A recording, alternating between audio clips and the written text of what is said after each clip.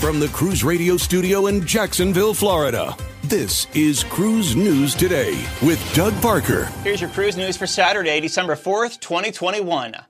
After canceling 2 early December cruises on Carnival Horizon, the cruise line has now canceled all sailings on the ship through the end of the year.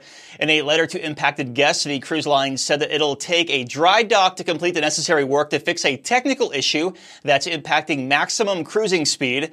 Carnival Sunshine and Carnival Liberty will be resuming service early to take over Carnival Horizon's original sailings on December 19th, 26th, and 31st.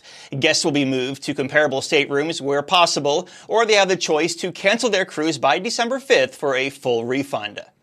And just a day after announcing that kids ages 5 to 11 will be required to be vaccinated to sail Celebrity cruises, the line has backtracked on that update. On Thursday, Celebrity placed a hold on the protocol, which was set to go into effect on February 1st of next year. This means that for now, Celebrity will not be requiring vaccinations for kids 5 to 11 starting in February, and will continue to only require inoculation for those who are 12 and older. And finally, Cunard's flagship Queen Mary 2 is officially back in service. The ocean liner resumed passenger cruising when it set sail from Southampton, England on November 28th for a 3-night cruise to France.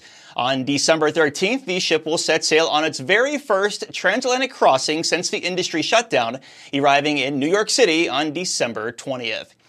And cruise line stocks were down on Friday. Carnival Corporation down 3.9, 17.19. Royal Caribbean down 3, 66.73. And Norwegian down 4.7, 18.27. And from the bottom of my heart, thank you so much for all the emails and comments to the tribute to my dad yesterday. It's very, very sweet.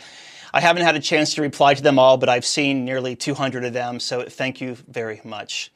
Breaking news and up-to-the-minute industry coverage at cruiseradio.net. I'm Doug Parker with Cruise News Today. Cruise News Today is a production of Cruise Radio. For daily updates, subscribe to the Cruise Radio YouTube channel or visit cruiseradio.net.